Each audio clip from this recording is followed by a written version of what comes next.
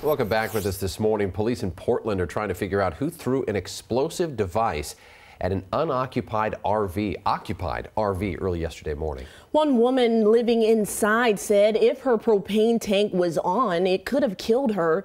People living nearby were able to put out the fire before firefighters arrived. Police investigated and said a suspect or suspects drove by in a large yellow truck and either threw or rolled an explosive under the RV. Amid reports of crime in RV encampments, these RV residents said they have been targeted by people recently firing BB and paintball guns at their vehicles. People yelling, telling me to get out of my motorhome because it was on fire. We're not supposed to be out here, but it's not fair for them to be doing stuff like that to us, thinking that they're better than we are, when there's a saying about them being one paycheck from being out here.